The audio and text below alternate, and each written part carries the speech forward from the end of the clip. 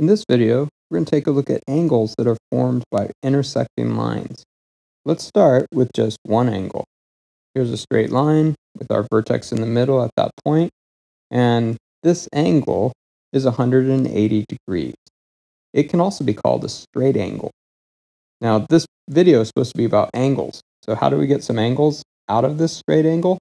We could add a ray, and now we have two angles. So what if we know the measurement of one of these angles? What if our acute angle is 60 degrees? Can you easily figure out what the other angle is? It would have to be 120 degrees, because together they have to add up to 180 degrees. There's a couple names that we can give to this relationship. One of them is linear pair.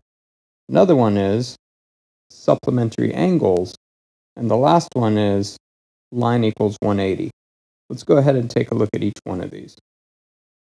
A linear pair is two angles that form a line.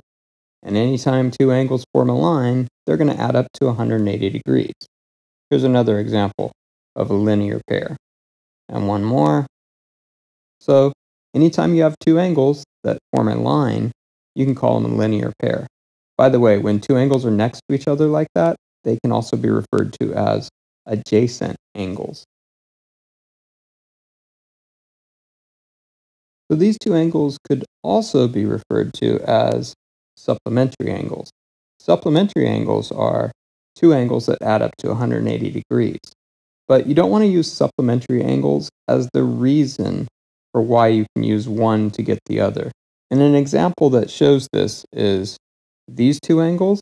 These also are supplementary angles, but that is not a linear pair because those two angles are not forming a line.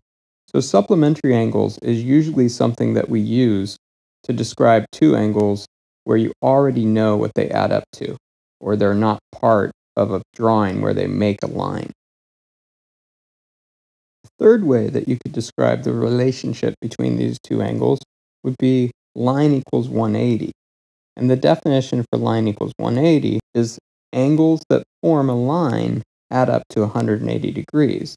So this is actually my personal favorite for justifying this relationship because it not only works with what you see in front of you, but you could also use it for a situation like that.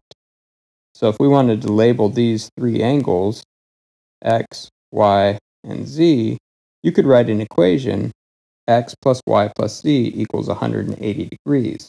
Now that is not a linear pair because there's not two of them. So the advantage of line equals 180 is that you can apply it when there's more than two angles. Before we move on, let's go back to supplementary angles, because oftentimes when we talk about supplementary angles, there's another type of angle that comes up that's very similar to supplementary angles. And that would be complementary angles. And complementary angles are two angles that add up to 90 degrees.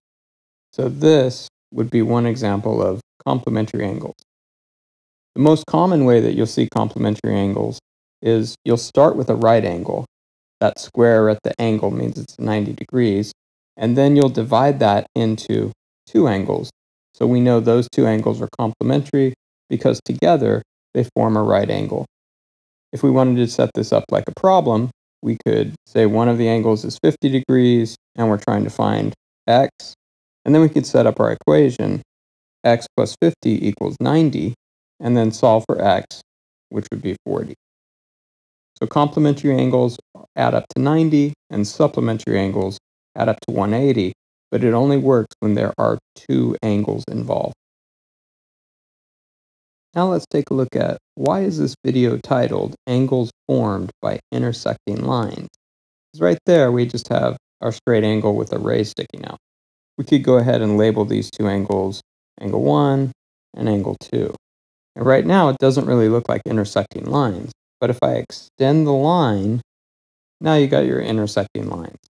And the key is, if you add more lines, like say that or that, no matter how complicated this drawing gets, the relationship between angle 1 and angle 2 is always going to be a linear pair or line equals 180.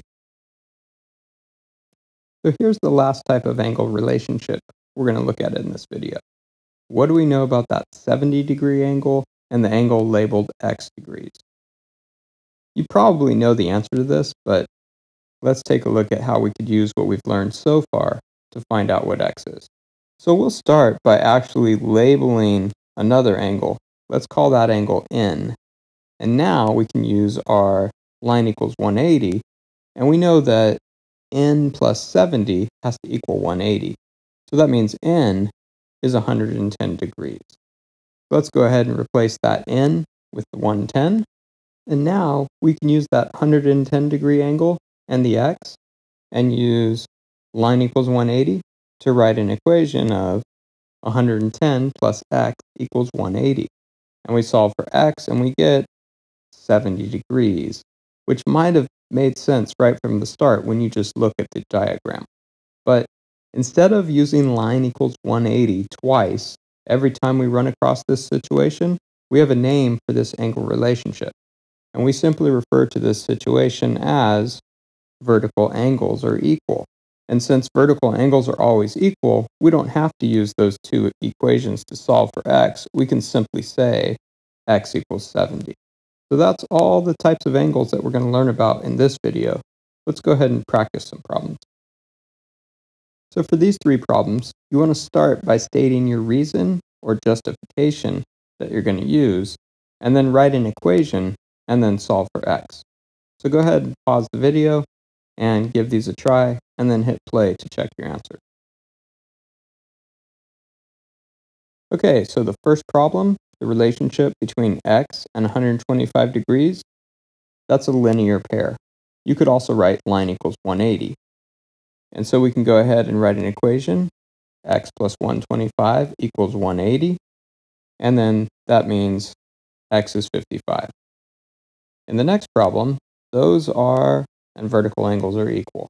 So you simply have to write x equals 136.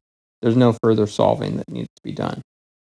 On the last problem, you should use line equals 180. You can't say that that's a linear pair because there's three angles involved. This would mean that you go ahead and write an equation, x plus 90 plus 48 equals 180 degrees. And then when you solve it, you end up with x equals 42. Now it's true that x and 48 are complementary angles, but you shouldn't use that as your justification because that comes from using the 90 degrees that is given forms a line with the 48 and the x. So that will conclude our video on some angles that are formed by intersecting lines.